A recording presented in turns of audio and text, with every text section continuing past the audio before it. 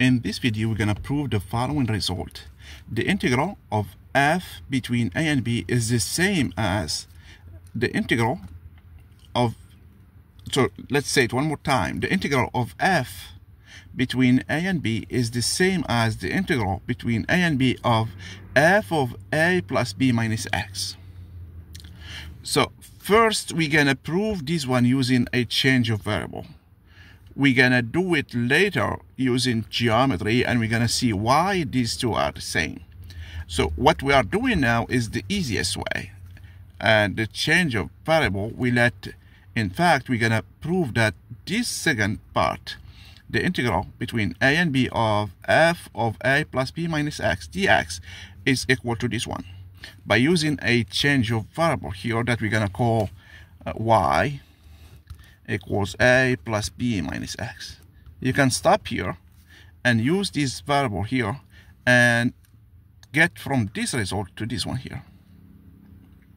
Okay, now let's do this. Let's start working on this.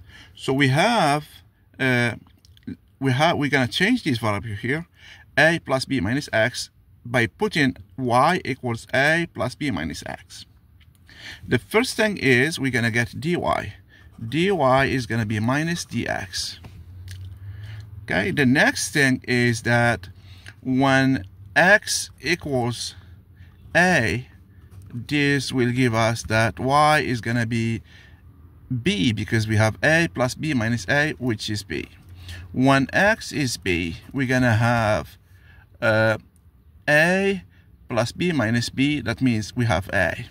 Therefore, we have the integral between b and a of f of y dx is minus dy. Okay, here this minus, let us change the bounds. Okay, the upper and lower limit. So here we have this integral here is the integral between a and b f of y dy. Now, since y can be any variable, it's just a silent variable, I can change it to x here. Since I showed that this one here, this part is equal to this one, I can just change it to some x. Therefore, I have the integral between a and b of f of x dx is just the integral of f of a plus b minus x dx between a and b. Okay. And I think that's we can explain this one easily here. We know that so we're gonna do two more things. Okay, we know that the integral between the same point is 0. So f of x dx is 0, because when we integrate in one point we get 0. So now we're gonna expand this one. This integral is gonna be the integral between a and b f of x dx plus the integral between b and a f of x dx. It's still 0. Okay, it's still 0. That means the integral between a and b of f of x dx plus the integral between b and a of f of x dx is 0.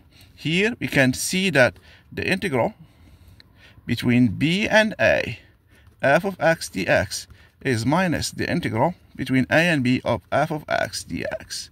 If we take the minus here, we see that the integral, I switch this one here, it's going to be minus ba f of x dx. That's what we did here for this one. We proved this one here, this minus here. Look, this one here. What is it? This one here. I can enter this one inside to make it look the same. Okay. So this is this one here. This minus here. When you have the minus, you just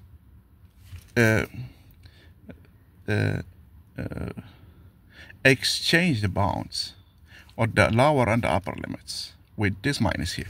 And this is a proof of it. Okay. The next thing is that when we have some variable, the integral of f of t dt between a and b is the same as the integral between a and b of f of x dx. This variable doesn't mean anything, it's just some silent variable. Okay? And that's what we used here. Once we get to f of y, dy is equal to this one here. Okay? I can change this one to some x because it doesn't matter. That's what you use here. Okay? So this is the proof of this result. Okay? We're gonna give some applications for this one, and after that we're gonna prove it geometrically, and that's the most important thing. And that's the one that one need to memorize and keep in mind. You will see that you will get it very quickly. It doesn't take that much of an effort to establish.